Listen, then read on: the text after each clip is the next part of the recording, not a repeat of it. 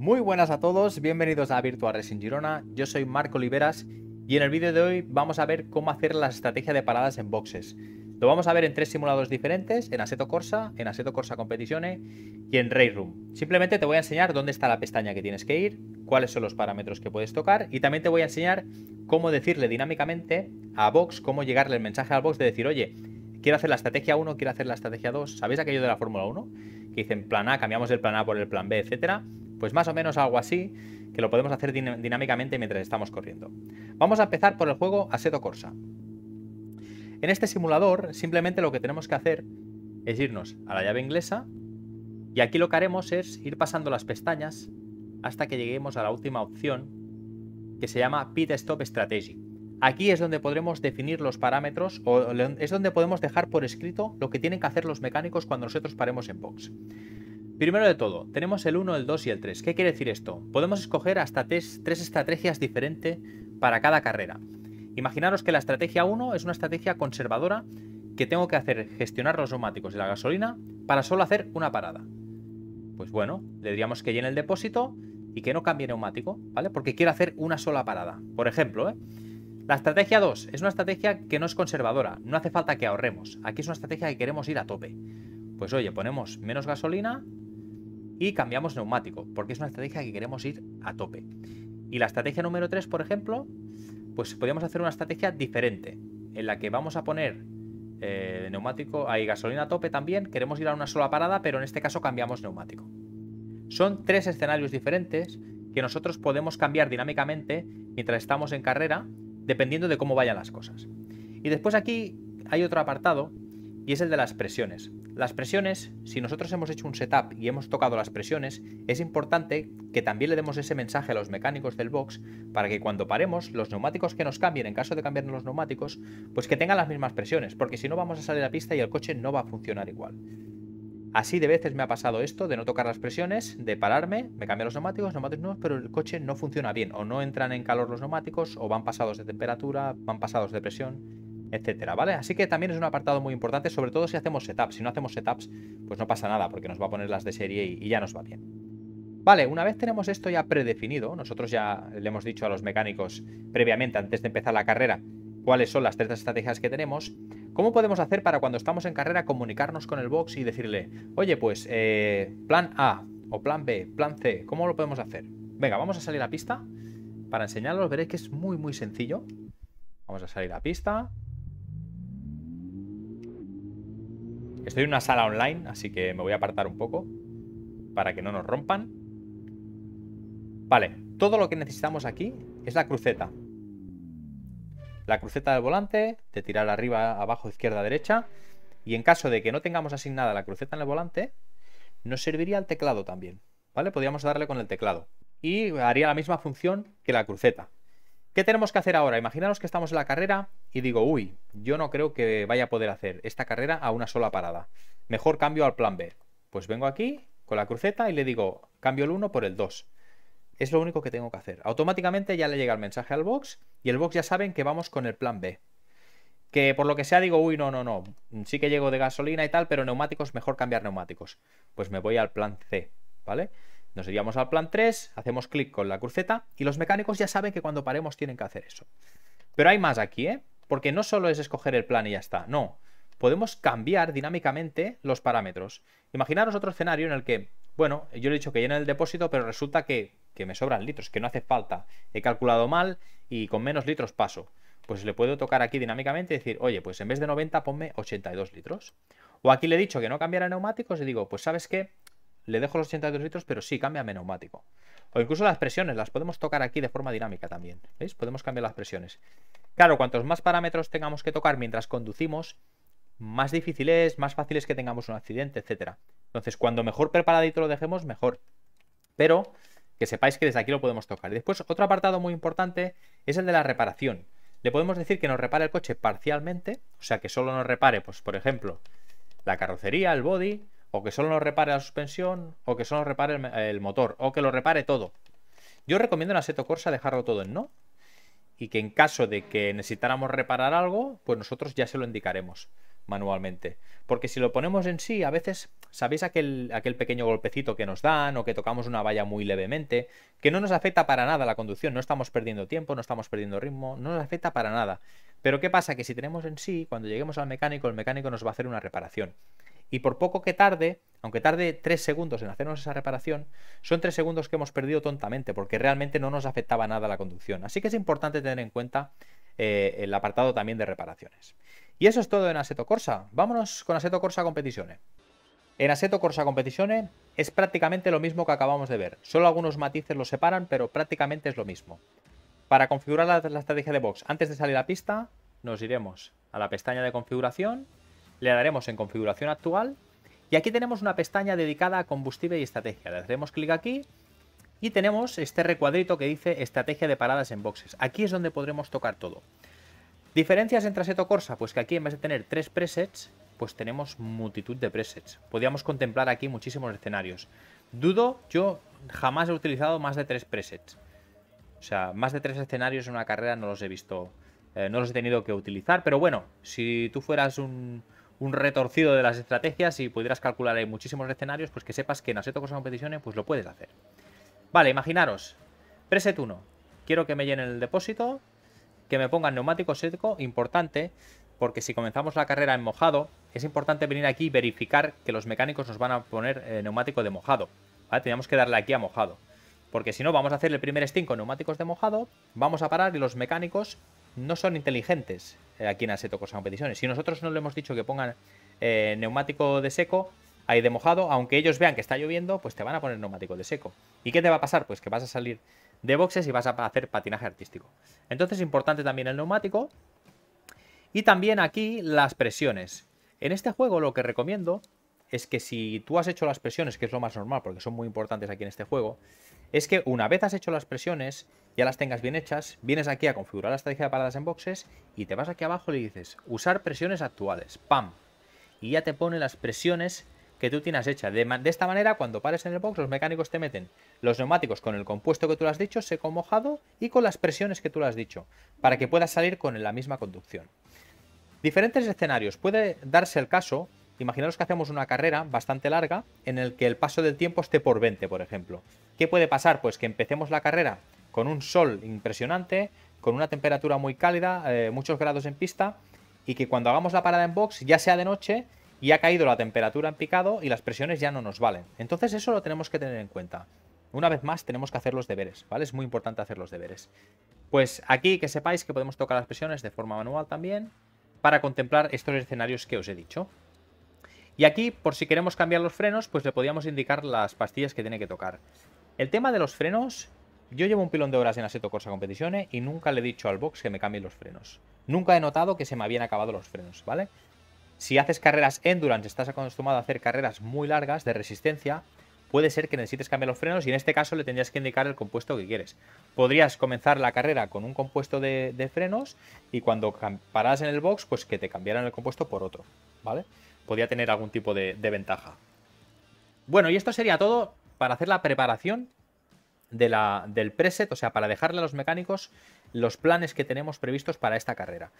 Pero vamos a ir a pista y os voy a enseñar cómo cambiar esto dinámicamente. Al igual que en Assetto Corsa Competizione también se puede cambiar de forma dinámica. Vamos a salir a pista. Vale, que lo podemos hacer desde aquí, pero bueno, quiero salir a pista para meternos más en el papel. Vale, ¿qué tenemos que hacer aquí? A diferencia de Assetto Corsa, aquí el menú no se abre haciendo clic izquierda-derecha. Aquí tenemos que tener un botón predefinido para que nos vaya alternando el HUD. ¿Veis? Que nos va alternando y nos va mostrando diferente información. Pues simplemente es definir un botón que después os voy a enseñar qué botón es y cómo lo tenéis que definir. Por defecto ya viene alguno en vuestro volante, así que si vais tocando alguno encontraréis que hace esa función, ¿eh? Vale, pues vais pasando el HUD hasta que encontráis el menú que dice paradas en boxes. Aquí, después ya con la cruceta, vais toqueteando como haríamos en el Assetto Corsa normal. Estrategia del box, ¿vale? La 1, la 2, la 3... Hay infinitas estrategias aquí casi en Assetto Corsa Competizione, pues lo dicho, podéis coger diferentes estrategias dependiendo cómo vaya la carrera. Podéis decidir si cambiar neumáticos o no. Haciendo clic aquí no cambiamos, haciendo clic aquí cambiamos. Si le decimos que queremos cambiar neumáticos, nos deja escoger qué juego de neumáticos queremos cambiar. Si queremos que sea seco o mojado. Y después el tipo de presión, también la podíamos cambiar manualmente para que cuando paráramos en box nos hiciera eso. Evidentemente todo esto es muy complejo para hacerlo en pista, para gestionarlo mientras estás corriendo. Esto hay que dejarlo ya preparado y en un caso concreto, pues por lo que sea, pues que no hay algo que no te ha cuadrado o lo que sea, pues puedes venir aquí y modificarlo, ¿vale? Cambiar frenos por defecto viene deshabilitado, esa casilla viene desmarcada porque ya os digo, yo nunca he tenido que cambiar frenos en el box. Y después las reparaciones, pues más de lo mismo. Le podemos indicar que nos repare o que no nos repare. Bueno, vámonos a enseñaros cómo se configuran lo que sería el botón del HUD por si no lo tuvieras configurado. En este caso nos vamos a opciones, nos iríamos a controles y aquí a mano izquierda, ¿vale? Vamos a buscarlo, a ver si lo encontramos.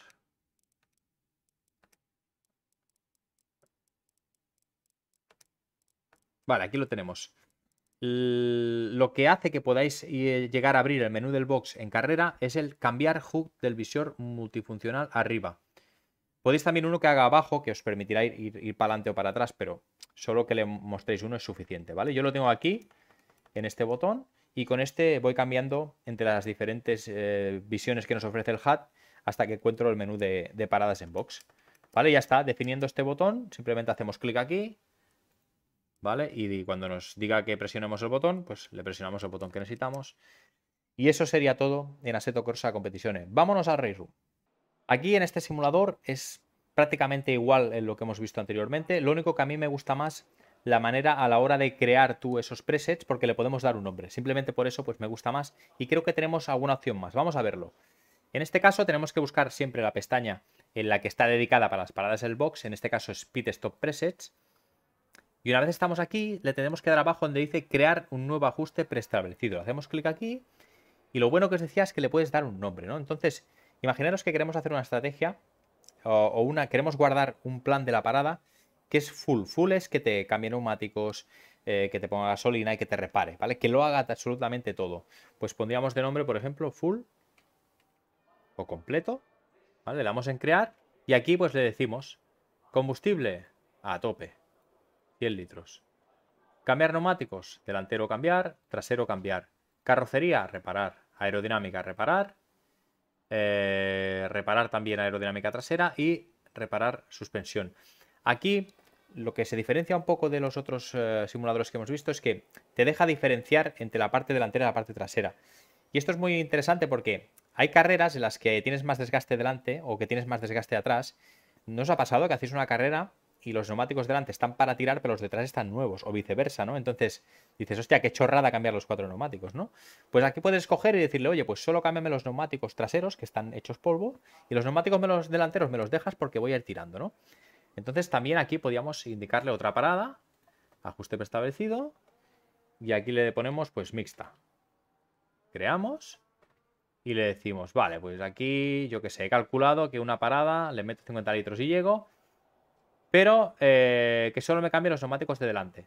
Tracción delantera, que pierde mucha rueda por la parte de delante y que desgastamos mucho más que atrás. Y digo, pues solo cámbiame neumáticos delante, detrás no me cambies. Y aquí en principio le daríamos a no reparar, a no ser que tengamos algún incidente. Por lo mismo que os he dicho en los otros simuladores, porque si un momento dado nos han dado un pequeño golpecito, pues los mecánicos nos van a reparar el coche, vamos a perder esos segundos que después en pista no van a repercutir en nada. Por defecto, los mecánicos van a coger la estrategia que esté más arriba, ¿vale? Aquí a veces tenemos creadas 3 o 4 estrategias y ellos cogen la que está arriba de todo. En este caso, la que está arriba de todo es full. Nosotros podemos cambiar eso viniendo aquí y ahora le digo a mixta, le hago clic aquí la flecheta de arriba y mixta se ha puesto la número 1. Eso quiere decir que los mecánicos, la primera referencia que tienen es mixta. A no ser que les diga nada, ellos van a hacer mixta, ¿vale? Bien, otra cosa muy importante. Aquí en este simulador hay la solicitud de paradas en box. O sea, tú puedes abrir el menú, toquetear los aspectos de la parada en box dinámicamente mientras estás corriendo como en otros simuladores, pero hay la solicitud de paradas en box. Es como decirle al box, escuchar, que la próxima vuelta voy a parar, ¿vale? Para que ellos se preparen. Según tengo entendido, si nosotros hacemos la solicitud de paradas en boxes, puede ser que ganemos algo de tiempo. Yo he probado una cosa y la otra y realmente no he sabido ver la diferencia de tiempo, ¿vale?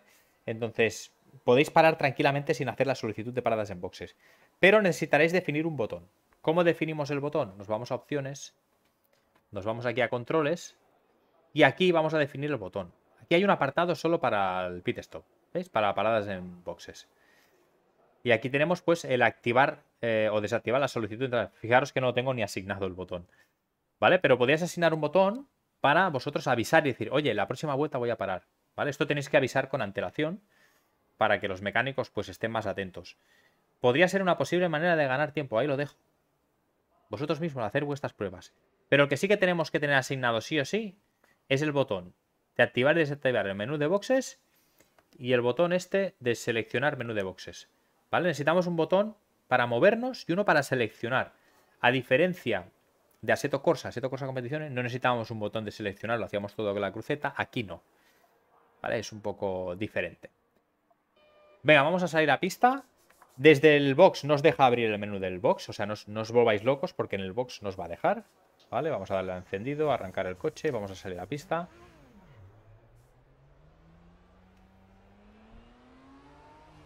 Vale, una vez hemos salido del box, ya sí que podemos darle al botoncito que nos va a abrir este menú. Nos movemos con las flechas y de igual manera, fijaros que yo le doy a la izquierda y me escoge la estrategia full o la estrategia mixta. A mí me gusta más lo de los nombres, porque a veces es más difícil decir, vale, en la número 1 ¿qué tenía? ¿Sabes? Te tienes que acordar o tienes que mirártela, tienes que poner número 1 y ver así y decir, vale, esto es depósito lleno, cambiar neumáticos, vale, ya sé qué estrategia era.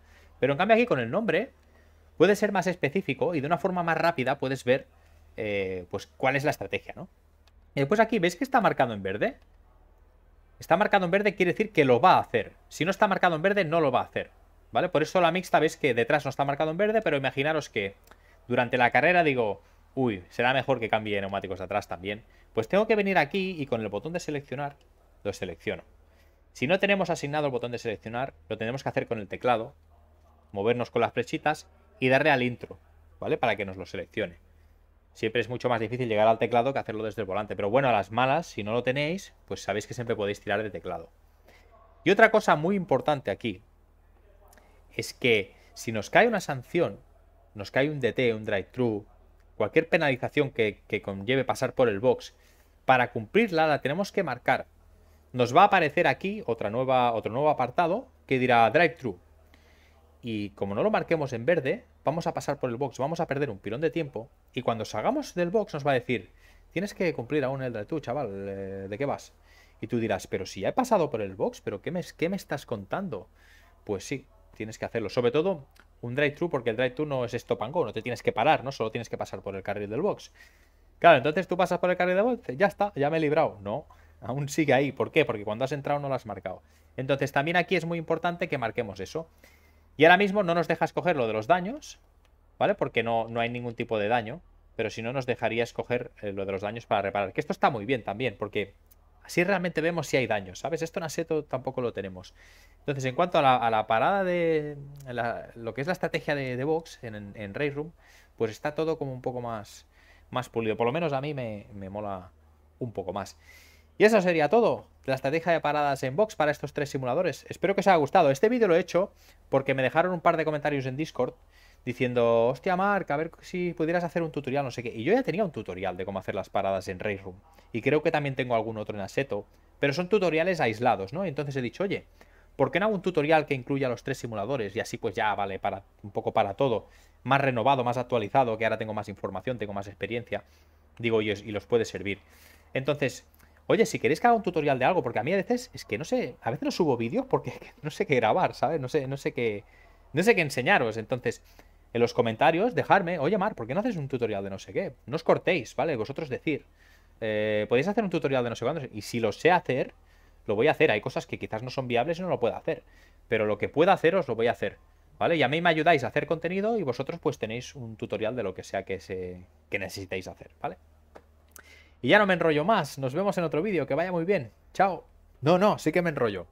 Tengo que hacer un poco de spam del segundo canal secundario que tenemos en Virtual Racing Girona, porque no le hago mucho spam y me está costando mucho subir de suscriptores. El canal se llama Amateur Driver Simulation. Os voy a dejar un enlace en la descripción de este vídeo para que podáis ir al canal y si os gusta el contenido suscribís. A mí me ayudaríais mucho porque quiero llegar a los 1000 suscriptores para poder monetizarlo. Pero bueno, oye, que si no os gusta, pues no suscribáis. Pero si os mola y veis que el contenido mola, pues oye, me ayudaríais mucho con un sub y ahí sí que subo más contenido que en el canal principal. porque ahí simplemente lo que hago es jugar, ¿no? Que es una cosa muy sencilla, que me gusta mucho y que pues puedo hacer vídeos a cascoporro. Entonces, pasaros por ese canal, darle una oportunidad y si os gusta, suscribiros. Ahora sí que me voy. Que vaya muy bien. Chao.